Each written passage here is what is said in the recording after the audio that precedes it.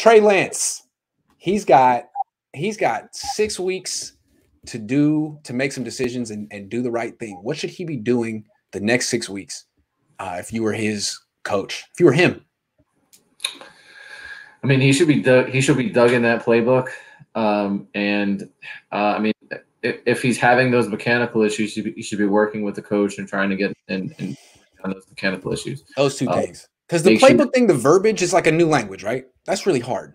Yeah, make sure you hydrate, Lance, and don't go to the desert. Right. Stay away from Vegas and Palm Springs and just hang out in Santa Clara. Although it's kind of dry in Santa Clara too, so you want to hydrate. That's true. Get rest. Yes, but definitely you got to spend a lot of time learning that verbiage, right? Because he'll hit you with a 30-word play, and you'll have to visualize it instantly. All the routes, everything about it. That's tough. It seems like that's the hardest part about joining a new team in the NFL. I think he will. All indications that he's intelligent and that he's willing to put the work in. But still, like learning a new language, that's like immersion. I suck at that, and I got good grades. I don't know. It just seems like really hard to be able. You almost have to only speak that. You really have to dedicate yourself to it, right? I feel you, man. Like language is one of the things that was difficult for me. I took 5 different languages trying to find a language that I like. Same problem. Yep. I took Spanish, French, Japanese because I was like, oh yeah, it's different. Maybe I'll latch on to Japanese because it's not a latch. High degree to get difficulty on that one. Swahili. I took Swahili.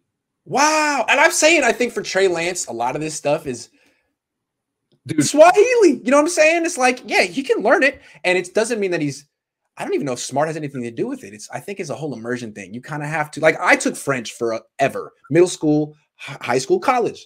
I can't understand a word. When people start talking, it just like it all runs together. But in classes, I could get A's because I could conjugate the verbs. Like that means anything. You know what I mean? The best thing about Swahili is the professor he was an ex-band member of Shana Na. It was like a band that played in Woodstock.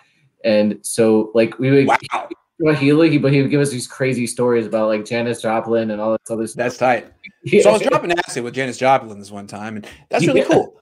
That's really cool. So Trey, you definitely want to learn this language because that's just going to take time on task and immersion. But the other thing is you really should be at a throwing guru. I don't know. You probably have some people you trust, McAvoy, Quincy, whatever his face is. Whoever it is. No disrespect. Yeah. Whoever it is, you trust. Whoever you trust. You can go work out with that guy. And nothing against Coach McAvoy, but you might want to hit up Tom House too because he's got proven results. I'm just saying. I mean, why would you not? Nick Mullins went there. Why would you not? Right. And the other what I wanted to bring up is someone asked before in your chat. I think not today, but they asked how much do these players like really study and really prepare for games? And I think it's kind of. This falls in line with a little bit because we're talking about Trey Lance's preparation. Yeah.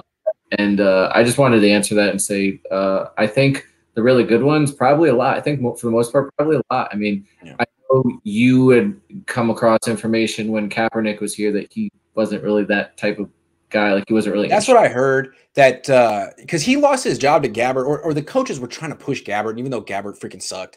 And they would kind of whisper that like, well, the playbooks are in these tablets and we can track how much time these players spend in it. And Gabbert spends 5 times the amount of time that Kaepernick does. And Kaepernick treats this kind of like a 9 to 5. And it's like, well, okay. Yeah. But it was. I can tell you as a high school coach, like our kids are watching, they're in, at least the good ones. They're in there. They're watching. Like I remember when first time I put my best corner on a receiver, like we're texting Saturday night and he's watching film like Saturday night after the game is over that we just played and like we're getting ready for next week. So I think these players they watch. I mean, it's their job, right? Like it's like this is their job. This is their source of living. Practice is only X amount of time, and then their meetings is only X amount of time. It's incumbent upon them to be at home or wherever they're comfortable watching film. Like that's their job. They're getting paid to do that. B Money says, I know this is off topic. How much film should NFL teams watch? And is there such a thing as watching too much film? Actually, it's perfectly on topic, but I think you preceded us. So you predicted it. What do you think? it's really how you watch the film, right? It's like what are you looking at? You're looking at things relevant to your position. Are you identifying things with the other team? I don't know that you could probably ever watch too much film as long as you're watching the correct things and getting information out of it.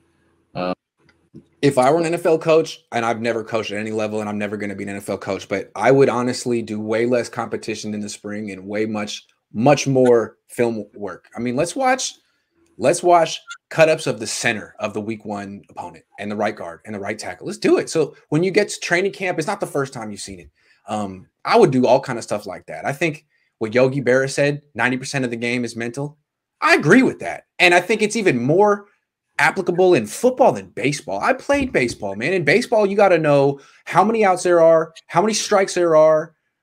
I mean, what more do you got to know? Like what the infield fly rule is, what a force out is. That's about it, dude. Football is like it's not quantum physics, but it's very complicated. And I always felt that football players are really freaking smart. So yeah, watch more film.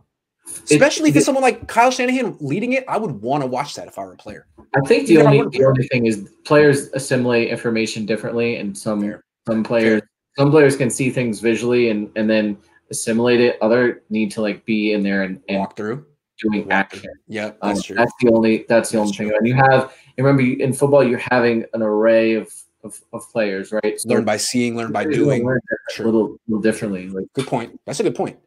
Hunter, thank you, B Money. Hunter says, at practices, do you see any improvement in QB mechanic training? Because looking at Jimmy from when he got here to now, his mechanics haven't improved, and you can make the argument worse. Nah, man, I'm sorry, but Shane Day and Rich Gangarello aren't exactly the top quarterback coaches in the league. And if you don't believe me, just Wikipedia them and look at their freaking, background. They've coached a lot of positions. They're not necessarily quarterback gurus. I'm not exactly sure why Kyle can't get a better guy. Sorry, Rich. Sorry, Shane. But someone with more experience and results, because I think you're absolutely right. It's not like you've seen any of these quarterbacks' mechanics refined and improved since they've been here. I think Scangarella seems like he's a step up, but we'll see what happens. I mean, everything seems like it's really incumbent, or it really relies on Lance. We'll tell you the story about this stat. It'll tell you about Kyle. It'll tell you about Scangarello. It'll tell you about honestly, really what have those guys had to work with? I mean, yeah, Jimmy, but like Jimmy's issue is really the decision making, right? Like, and you've said there's more. Can you really correct that? Like a little bit maybe, but like it's kind of you got it or when all hell breaks loose on the field, what is your instinct? Is it to make it worse, or are you poised? Are you yeah. And he's not. I'm sorry. When he did that interception in the Super Bowl, that's kind of just he's always going to have a couple moments like that every game. And that's why you take the ball out of his hands in big games. That's why Kyle doesn't trust him. I mean, I get it. I do. Matt H says, thoughts on Malik Hooker? Comes with injury history. Yeah, that's my thought. What's your thought? I like Malik Hooker, but he does have an injury history. Yeah. So I guess the price, it depends on the price.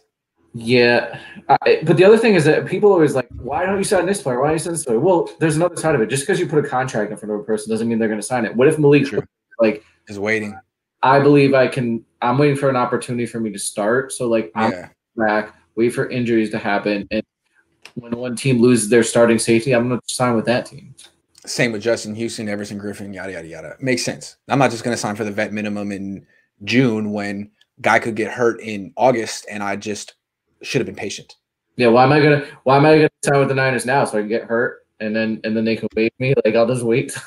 I'll wait for the other guy to get hurt. Then I'll come in. True, because, word's getting out about how freaking dangerous 49ers practices are. You definitely don't want to sign with them now. Wait till training camp's over. Yeah. I'm Jay Rico says, do we think Jimmy goes down and Trey starts? Will he be able to win games on his own? I don't mean winning because he has a good supporting cast. Can you put a team on his back and win as a rookie? Yeah, I wouldn't think so. I wouldn't count on it. Big Ben didn't do that as a rookie. He was an ancillary player when he went 13-3 his rookie year. Handed off a ton of times. Yeah, I wouldn't count on no. That's not no. He wasn't even really that player at North Dakota State. He would throw like 17 passes a game, ran a lot. Chris says, as per Shanahan, his success is because he's the greatest coach ever. His failures, well, because it's football, man. Oh, and it's Grant's fault. I like that. That's a good comment. Pretty much the Kyle Shanahan philosophy of life, which I really respect. If something goes well, he's a genius. If something goes poorly, it is what it is.